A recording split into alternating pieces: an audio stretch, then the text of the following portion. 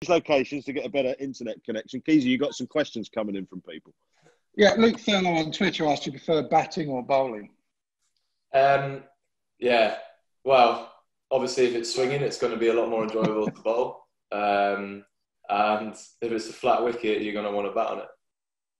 Because I was thinking throughout the winter, at times you'd come up the order a little bit to number 5, which is understandable. But also at times you weren't bowling as much. But when the game was on the line, when it was at its flattest, at Newlands, places like that, you were the one they turned to. I think it would be disappointing. Well, not disappointing. We'd be worse off if you weren't bowling as much. Do you see a time when you just become more of a batsman, or do you always want to be that all-rounder? No, I think how me and Joe have sort of, we've spoken about my bowling in terms of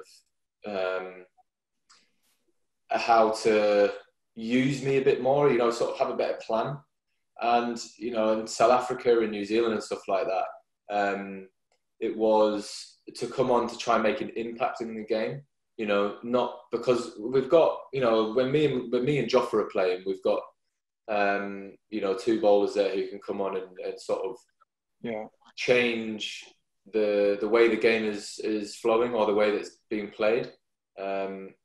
Because we've got an attack where, everyone can run up and, sort of hang around off stump and, look to sit in. But the thing that me and Jofra can do is to come on, set some strange fields, bowl aggressively, bowl around the wicket, and just to change that up. So me and Joe have spoken about using me more in that type of role, which I do enjoy. Obviously, there's going to be times when I'm going to have to do something else, but is trying to use my bowling as more of an impact to try and change the game, which obviously I always want to do. So would that be more away from home though, as opposed to at home with the Duke ball? Yeah, I think so, because obviously England, the ball swings, the wickets offer a little bit more to bowlers who pitch the ball up and challenge the defence, whereas, wickets where you're playing away, I think you're going to probably have to look to change your tactics of bowling every now and again. So I think that's more of a tactic when we're away. And then obviously in England, I know what I'm able to do with the ball if it's, swinging or any type of assistance there off the pitch.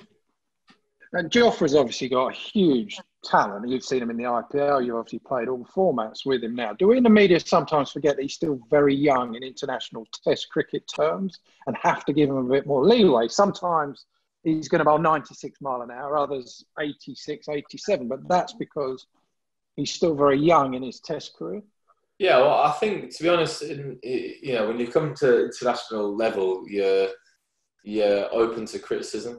And I think everyone forgets how young somebody is or how inexperienced somebody is as soon as they don't do well. Jofra came on the back of a brilliant World Cup, came into the Ashes, lit it on fire. And then as soon as it didn't go well for him, people started jumping on his back. But all you've seen is success, all you've seen is him doing well. And throughout somebody's career, there's always going to be highs and lows. And people need to remember that regardless of the fact if you started off your career well, you're going to go through a patch of learning. And sometimes you have to learn as well as dealing with not being successful, which is what Jofra had to do, which I think he managed really well.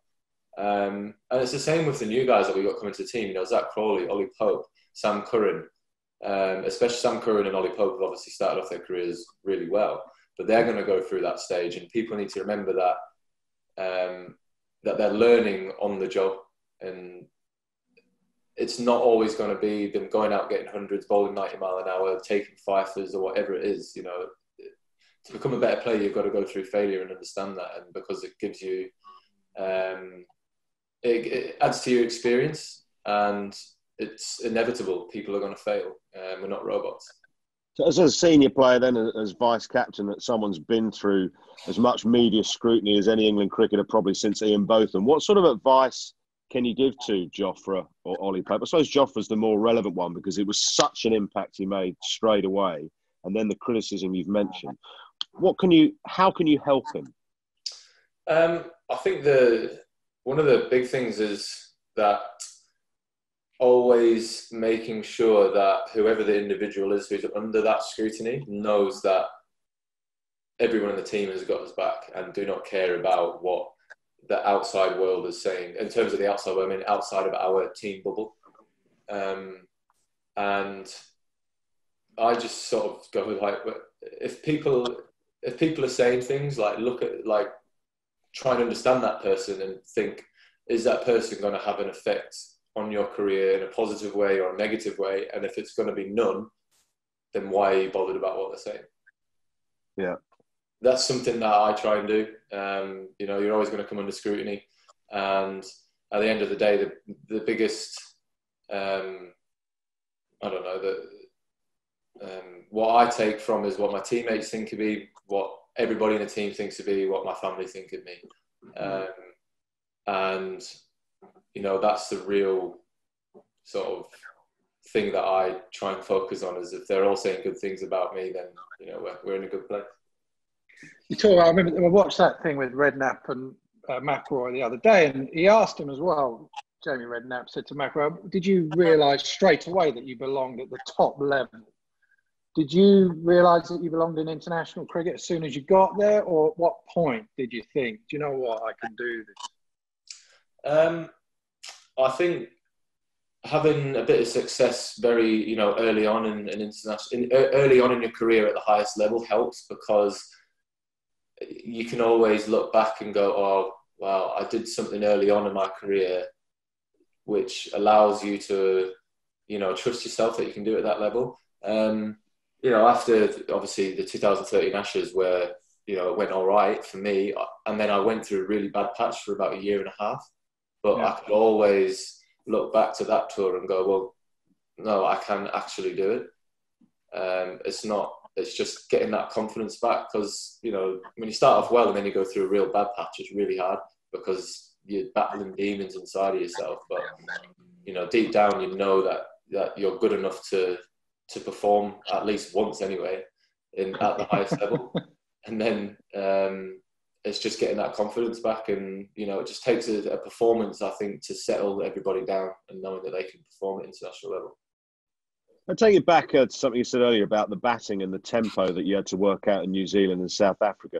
You got the two young openers now at the top of the order in Sibley and Crawley. How impressed have you been with the way they've settled in and how they've implemented what it seems Joe, yourself as vice captain, and Chris Silver would have wanted to in the batting order? Oh, I mean, obviously Dom Sibley's come in and done very, very well. You know, and through an unfortunate mistake, through an unfortunate sort of with Rory Burns, we'll say. Good first touch.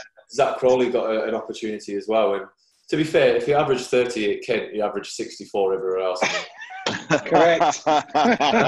Why did you say that, Stokes? Seriously, we're never going to hear the end of it from Kent now. Yeah, well, if you don't notice, all the scores since Keezy retired are now lower. Exactly, thank you. Yeah, no, very impressed. And I think you can tell early on with people if they're a team player. And Dom Sibley knows his limitations, but he's also been made aware of what we expect, what we want him to do, which is to play his way and just bat long, which he's done on quite a few occasions now already. But he's already looked, you know, like he can be successful and almost take over what Cookie used to do for England, which is just to be boring and just bat people into the ground. You know, that's how he played in Cape Town, which, you know, allowed us to win that game. And Zach Crawley, you just see him bat, you see him train, and you just like, this kid's got just so much talent. He's just got everything. He doesn't seem to be fazed by much. I mean, you know, he had Rabada running up to him and bowling 90 mile an hour, and he just staring him down. You know, 21 years of age, but the future looks really good with our test team. And the great thing is that all the new people are young.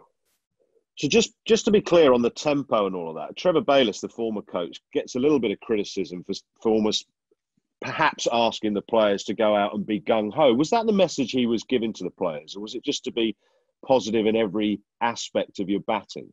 Yeah. Has that changed? Yeah, I mean, as you know, Trev can't really explain too much into things what he says. But yeah, his message to us was always, you know, go out and be positive.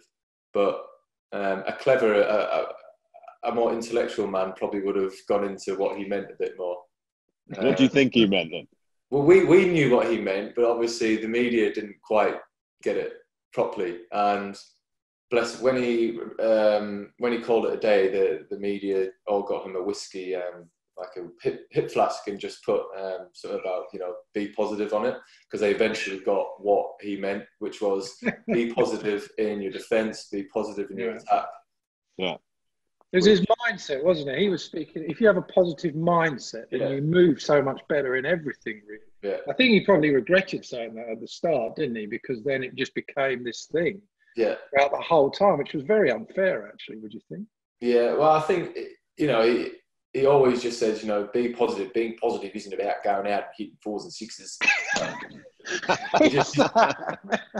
That's what he used to say all the time. And like, to be fair, I think the first Test match was Cardiff, and like everyone went out and like just tried to bang it. And I think because he played well, he was like, "Well, I can't really tell them to stop now." And then he started getting bowled out for 100. He was like, "Right, lads, come into the office. We're going to have to change this." Did he ever buy a drink, TB? Only when Brad Haddon was around. What? Yeah, that's the only time I've seen him at the bar was with Brad Haddon. Did he ever buy you a drink? He probably got one out of the Heskey at the changing room and said he bought it for me.